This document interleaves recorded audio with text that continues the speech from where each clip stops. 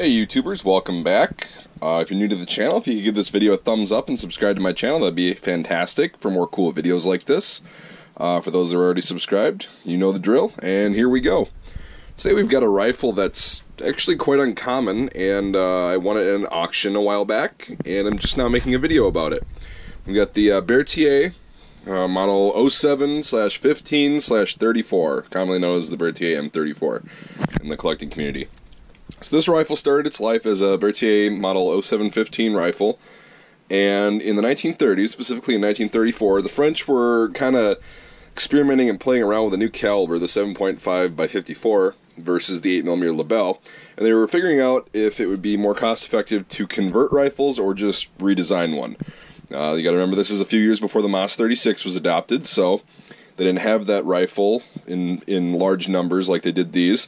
So they took stocks of Lebel 1886-93 rifles and Berthier 0715 rifles and found out that the Berthier rifle was actually an easier conversion for them. So this rifle is chambered in the 7.5mm, and to do so, to go from a big rimmed cartridge like the 8mm Lebel cartridge to a rimless cartridge that's a lot smaller in diameter, requires you to do some modifications, and we'll get going on that in a second. I just kind of wanted to give you a close-up of this gun, kind of just sitting here. This was in a museum in France, and I got it with a weld that was welding the bolt shut. Tried to get that off as clean as I could. Tried my best. It's not the best little modification in the world, but it actually works and the bolt does cycle. I'll get to that in a second once I put the camera up on a static position.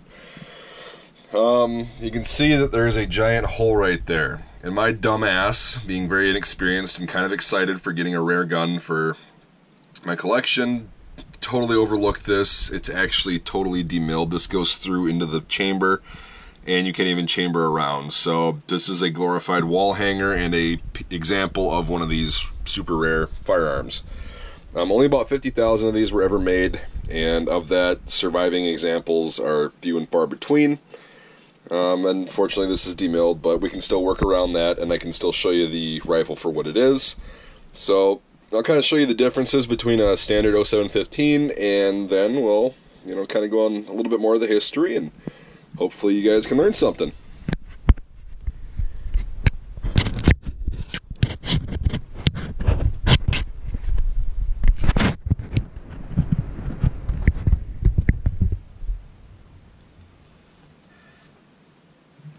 Okay, so to start, obviously you can see that the stock has been messed with a little bit, and there's a floor plate instead of the hole for the Mannlicher style end block system where the little end block drops out of the bottom when you chamber your last round.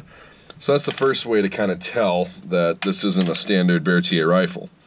The bolt is the same, but if you look on the inside, you can see that the bolt face is actually, I'll try to angle this so you guys can see this.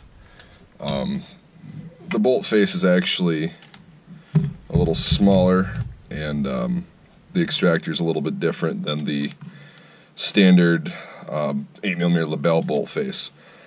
So, also looking in here, you see that there is a charger clip guide right there, as well as a magazine system, a Mauser style magazine system, and the cutoff on the left side of the receiver, so you can actually push the rounds down like a Mauser style rifle. That's pretty cool. It's a pretty telltale way. You still got the little screw right there. So it's literally a Berthier that just got updated, which is pretty fascinating. The rear sight was changed from the large rear sight, small front sight, to a 900 meter graduated sight. So this doesn't go past 900 meters. The old Berthier goes, I forgot exactly what it goes up to, but goes well past 900 meters. The handguard looks about the same. I really can't tell the difference from a 715 or a carbine or anything. So got the rear band is the same with the circular saddle ring type sling swivel, like was really common on most French rifles, even the MAS 36. And then you get to the end, and it's A, significantly shorter, and B, it's got a weird front sight on it. It's not that really thick, blocky front sight like is on most Berthier rifles. It's a Mauser style sight, so you actually line up the target on top of this front sight, and it's a lot thinner and all that stuff, and etc., etc.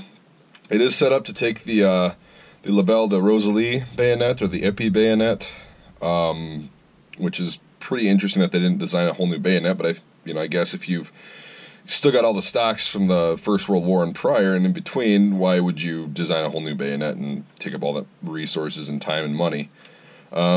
This is an import mark. Oh, actually it is. I just can't read it. It's not really legible right there, the import mark.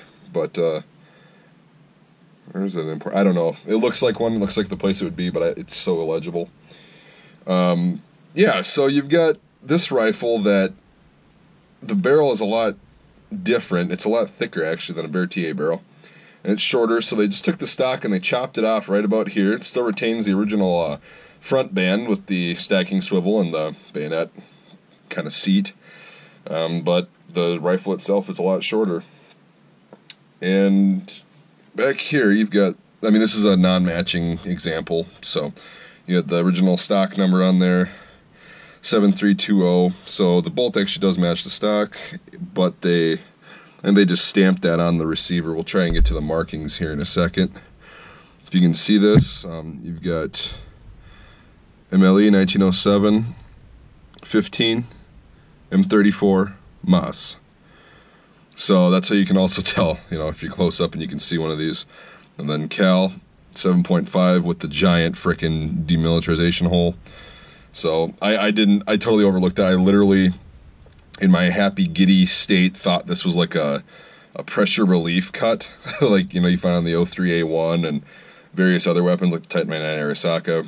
And I was talking to Ian from Forgotten Weapons. I said, "Hey, does yours have this on it?" He's like, "Nope, that rifle is screwed. It's demilled." I was like, "Ah, great." But it's still a really cool collector piece, just to have an example. This thing is functional, so check it. Obviously, it doesn't chamber around. It can't chamber around, but I'll still check it. It does cycle. Trigger pull is actually quite nice.